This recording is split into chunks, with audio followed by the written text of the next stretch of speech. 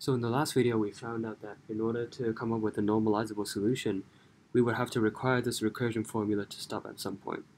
And then we can stop this recursion formula from generating further terms by allowing that 2j plus 1 to be minus k to be equal to 0. So essentially, we need to choose a point where we want this recursion formula to stop.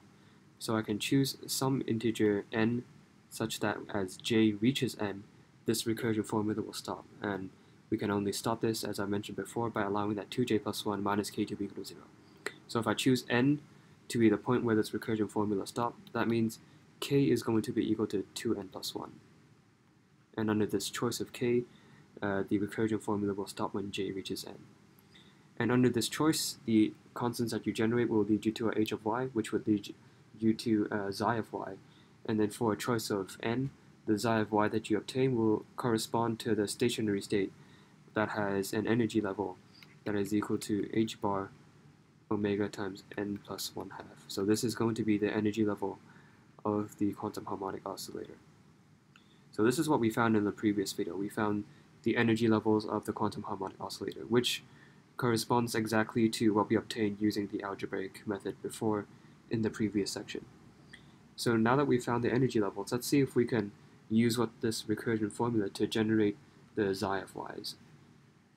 So one obvious choice we could test easily is n equal to 0. So if we choose the recursion formula to stop at n equal to 0, we would expect that the xi of y that we would obtain in the end to be equal to xi naught, the xi naught that we encountered in the previous section when we were using the algebraic method, so the 0th stationary state. So before we move on, I'm going to have to change this recursion formula slightly. So right now we can see that our recursion formula is in terms of k, but now I'm going to change it to become in terms of n. So now it is in terms of the value which I want the recursion formula to stop. So under this choice, I can just do a slight rearrangement. So this is what we're going to get. So using this, let's try to generate some solutions. Let's see how all these concepts work in action. So let's deal with the simple case first. Let's deal with the case where n equal to 0. And if all goes well, we would expect ourselves to generate something that would correspond to, that would look similar to xi of y. So starting with this, so in this case, we're going to choose n to be equal to 0. So in that case, that means our recursion formula is going to be equal to substituting 0 over here. So we get negative j, aj, j plus 1, j plus 2. So obviously I can just take away the negative sign. So we're going to start off with a naught. We don't know what a naught should be, so we're going to have to figure this out later on, possibly using normalization. So don't forget our h of y is equal to an infinite series that looks like this. So in order to find our h of y, we need to find all these constants. So let's just start with a naught. So starting with a naught, we can just substitute it into this recursion formula to obtain a2. And then as you can see, because this is essentially the choice where we want the recursion formula to stop at n equal to 0. And we start off with j being equal to 0. So the next step, a2, is actually going to be equal to 0. So at the first step, we have already chopped off the recursion formula. So as you can see, I can just substitute a naught over here. So j is just going to be equal to 0. So you have 0 multiplied by something. So a2 is going to be equal to 0. That's why a4 is equal to 0, because you just substitute a2 here to get a4. And all the subsequent terms, they're all going to be equal to 0. And then for the odd terms, I will also have to set them to be equal to 0. Otherwise, if I don't set a1 to be equal to 0, I will keep on generating these further constants with odd subscripts, and then the solution will not be normalizable. So this has to be the case. So what this means is that we have essentially found all these constants over here. We know that a1, a2, a3, and all the subsequent a's, they're all going to be equal to 0. So all that remains of h of y is actually just a naught. So recall that going back to what we were looking for in the first place, at first we were trying to look for xi of y. And then xi of y is equal to h of y times e to the power of negative y squared over 2. So in this case, h of y is just equal to a constant. So it turns out that for n equal to 0, our xi of y is equal to a naught times e to the power of negative y squared over 2. So this is going to be our answer. So a naught, this constant over here, can be found using normalization. So if you integrate the square of this is going to have to be equal to 1. So you can just integrate this function over here, and you can obtain what a naught should be. So if you work those details out, you see that this will actually be equal to xi naught, the xi naught that we managed to obtain in the previous section using the algebraic method. So you can check this out yourself. So now let's do another example. Now let's consider n equal to 1. So now I'm going to choose n equal to 1. So the recursion formula is going to stop when n is equal to 1, when j is equal to 1. So once again, let's write out the recursion formula. So in this case, j is equal to 1, so I just substitute 1 over here. So I get negative 2, and then this time I get 1 minus j times aj, and then j plus 1, j plus 2. So I don't know why Griffiths chooses to put the negative sign outside, because in the end we'll just take it away like that. But this is going to be our recursion formula for this case. And then using this, let's try to find all the constants. So let's start off with a1. So a1, we don't know what this should be. Again, we can find this later on using normalization. And then using this recursion formula, we will be able to find a3. So a3, we just substitute a1 back into here. So that is the case when j is equal to 1.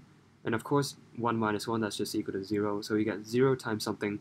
So a3 is going to be equal to 0, which was what we would expect because we're choosing n equal to 1. We want the recursion formula to stop when n is equal to 1. So we've chopped off the recursion formula already.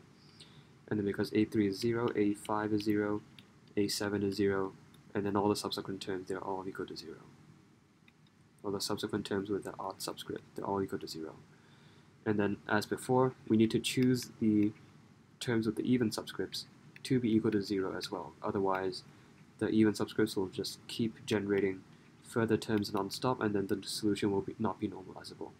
So what this means is that for the case of n equal to 1, our h of y is equal to, once again, it's equal to this expression over here, so 2. And then as you can see, all these terms are all equal to 0, except for a1. So h of y in this case is equal to a1 times y. So what this means is that our xi of y, which is equal to h of y times e to the power of negative y squared over 2, is going to be equal to some constant times y times e to the power of negative y squared over 2. And this is our solution. So once again, you can find what a1 should be by using normalization. And if you work this out, you'll see that this corresponds exactly to xi of 1. The xi of 1 that we managed to find in the previous section.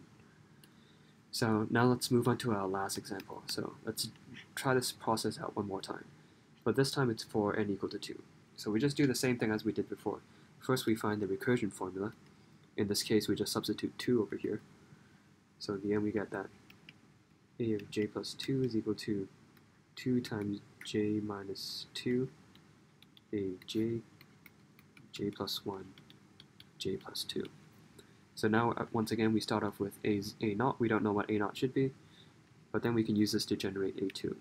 So a2, we generate a2 by substituting j equal to 0 into this expression. So you get 2, 0 minus 2, a naught. So we get 0 plus 1, so that's just equal to 1. 0 plus 2, that's equal to 2. So these cancel out. So you see that a2 is equal to negative 2a naught. So you see that now that n is larger, our recursion formula doesn't immediately stop. So we managed to generate a2. But then for a4 is going to be equal to 0, because if you try to substitute a2 inside here to generate a4, j is equal to 2, so you got 2 minus 2. 0 times something, you get a4 is equal to 0. And so because of this, all the subsequent terms, they're all going to be equal to 0. So the recursion formula is topped off over here at j equal to 2, which is what we were expecting. And then once again, as before, for all the terms with the odd subscript, they're all equal to 0, because we need to stop the recursion formula from generating numbers indefinitely, because that will lead to a solution that will not be normalizable. So in this case, we managed to find we have two constants. We have a naught, and then we have a2, which is equal to negative 2a naught. So once again, we can find our AH. So always recall what the actual expression for h of y should be. So in this case, A0, we can just retain that. A1, A3, and all the odd terms are all just equal to 0.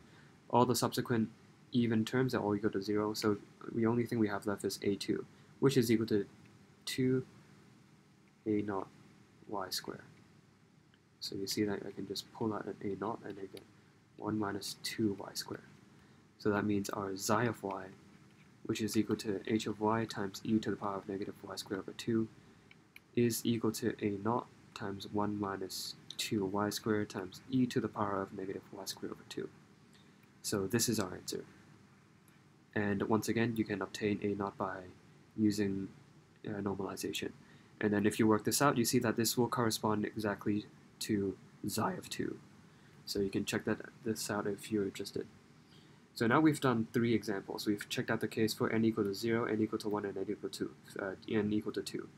And then you can see that the solutions look pretty much the same. We have a constant, we have e to the power of negative y squared over 2, and then in the middle we have this polynomial. So this polynomial, it starts off with just 1 over here. So there's nothing here, so you can just imagine there being a 1. And then for n equal to 1, it turns into a y. And then for n equal to 2, it turns into a 1 minus 2y squared.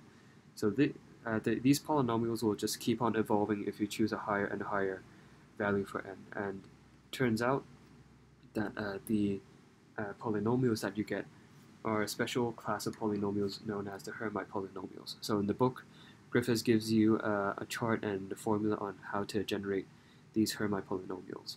And in the end, the final solution, xi of y, is actually given by this expression over here. So this is after normalization. You have this normalization constant. So this is going to be the case for the choice where j is equal to n. And you have hn of y, so this is the Hermite polynomial. So in the previous case over here, for n equal to 2, the Hermite polynomial is equal to 1 minus 2y squared. And then for n equal to 1, it's just equal to y. So in the later problems, we will come to deal with a bit more of the properties concerning these Hermite polynomials. And then, of course, we multiply this by e to the power of negative y squared over 2. So this is going to be the final solution.